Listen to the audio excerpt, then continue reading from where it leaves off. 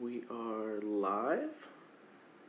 I'm going to give a few minutes because we're a little bit before 6 for everyone to log in. These 21 days so far, today is 16. It's been really good, good season for me. But yeah, so we're live and we'll get started here in about a minute.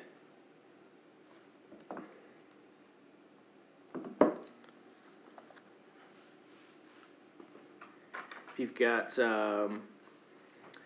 if you're in early right now, I see we've got a few people on.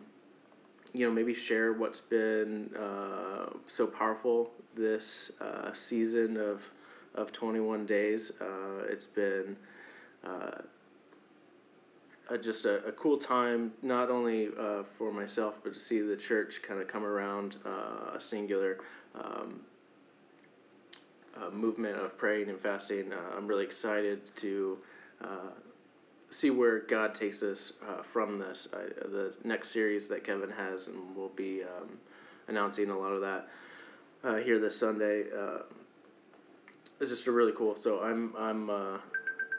oh, there's my alarms. It is 6 o'clock, so I'm going to assume most everyone is here. So my name is Bryan. I take care of the technical aspects here at Be Hope Church. So I'm a behind-the-scenes kind of guy, so getting in front of a camera is not my forte. But we're looking at John 16 today, so if you've been following along, today is day 16.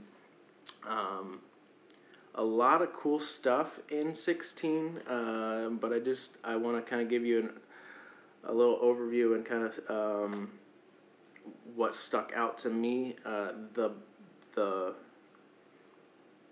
thing about chapter 16, and I racked my brain around it a lot last night and just trying to figure out finally like what I wanted to share with you guys about chapter 16. And there's a couple themes, but there's 16 by itself is almost hard to take. So we kind of have to get context of what we're looking at in chapter 16, because this is the same conversation of the Last Supper. So Jesus has been speaking for a couple chapters now, and so if you've been following along, just kind of giving an overview, but if you haven't, and this is your first day, welcome, thanks for being here.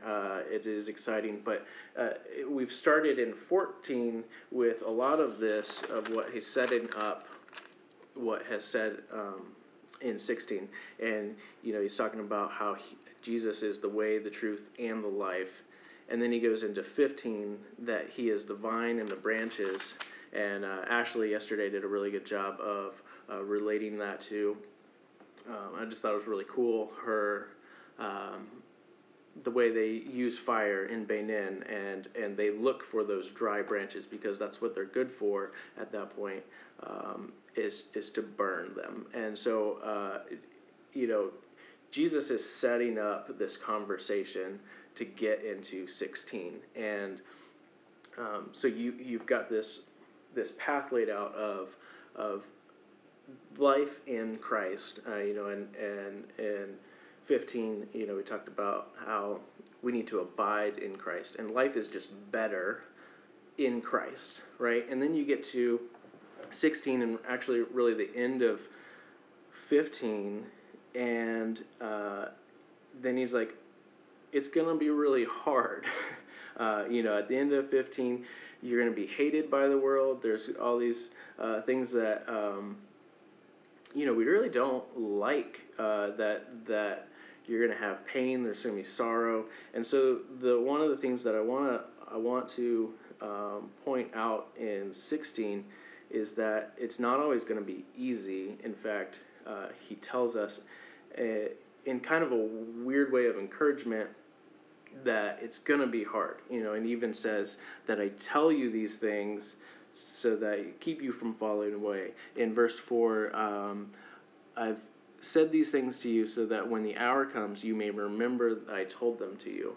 And it's kind of a weird thing to be cognizant of just being like, okay, him telling me it's going to be hard. When it's hard, which is weird, but like it's a little less hard because we're not taken by surprise by it, and we don't want to hear that it's going to be hard, but that's kind of a constant theme of chapter 16, and there are some great parts also of, like, he's sending his Holy Spirit, so we have Jesus is going and his Holy Spirit is coming, so we have that, but it still doesn't take away the bite, and he even talks further after he mentions that of how hard it's going to be. And the piece that I want to focus on that really just stood out to me is that it's going to be hard, but God wants to take our sorrow and turn it into joy.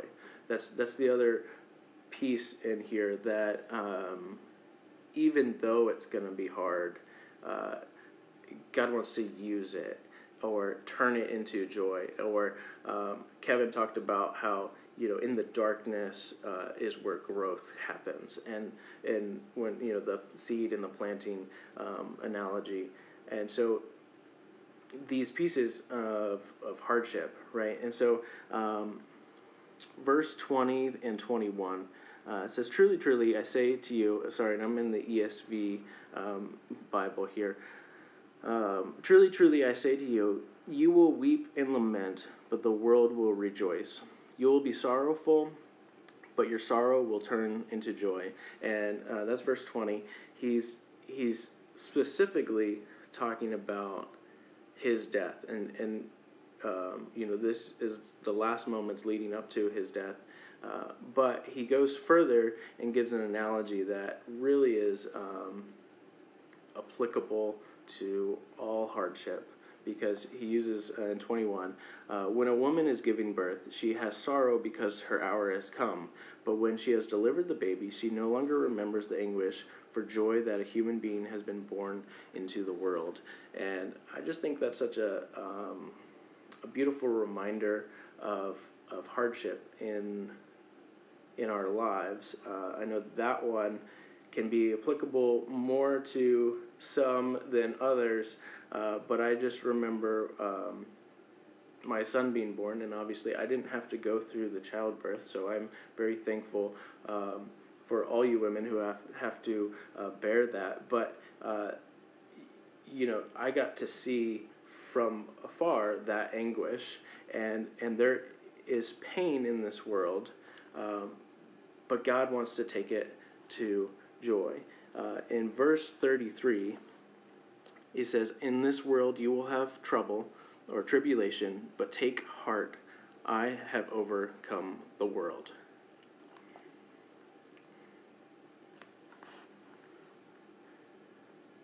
Take heart, I have overcome the world. So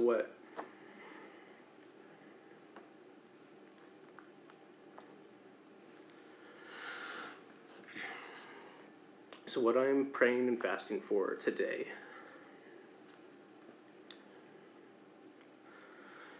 is going to be really hard for me to share.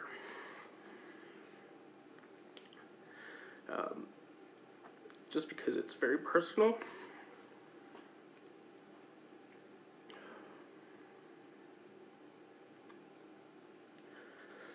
Sorry, I tried practicing this, but I always get emotional about it because hardship is very real. So I'm praying and fasting for today, for my mom's family. And I'm sorry if you can't understand me because I'm trying to cry through this, but I'm praying for my mom's family. In 2010, I lost my mom to cancer. And that was very hard. What's so cool about God, and yes, I lost my mom, and I miss her. I miss her dearly.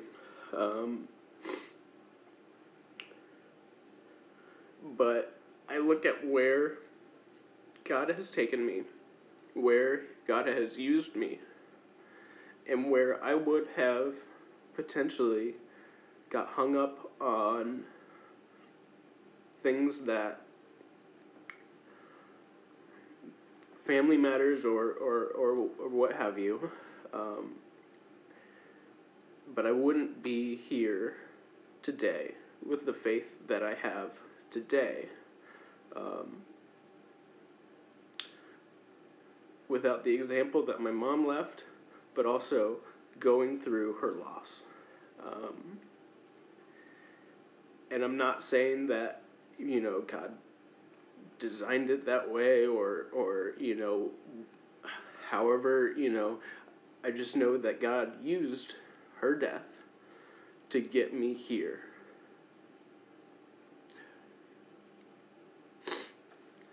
So today I want to pray for her family, because I know that if she was here, she would still be going after their souls. And I want to advocate for her, because I owe her so much. And I know that there are a lot of us, sorry, it's not a pretty cry. There are a lot of us on here today that have sorrow, you're in the middle of sorrow, and I hope this is an encouragement that God wants to use your pain. He wants to claim it, right? Because in the last verse there, it says, "Take heart, I have overcome the world." The world will throw so much at us, but take heart, I have overcome the world. And so,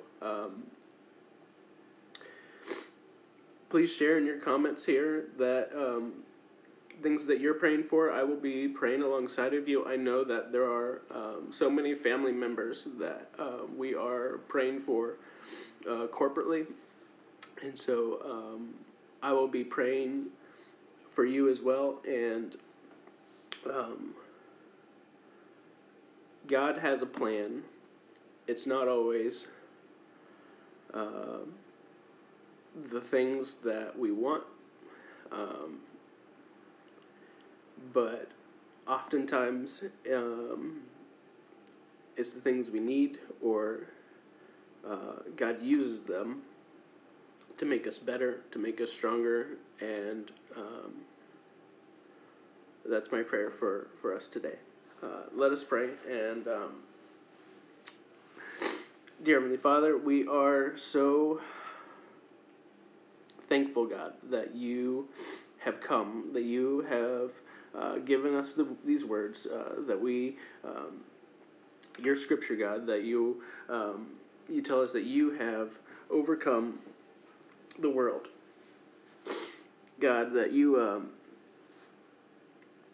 give us these words of encouragement to for us to look back on, for us to remember in the times of trouble, so that we don't fall away, because you have something better for us if we abide in you and become those branches that bear fruit, God.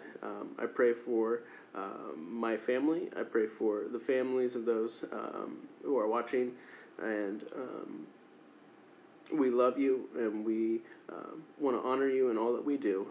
In Jesus' name, amen. Thanks, guys, for waking up at 6 a.m. with me, and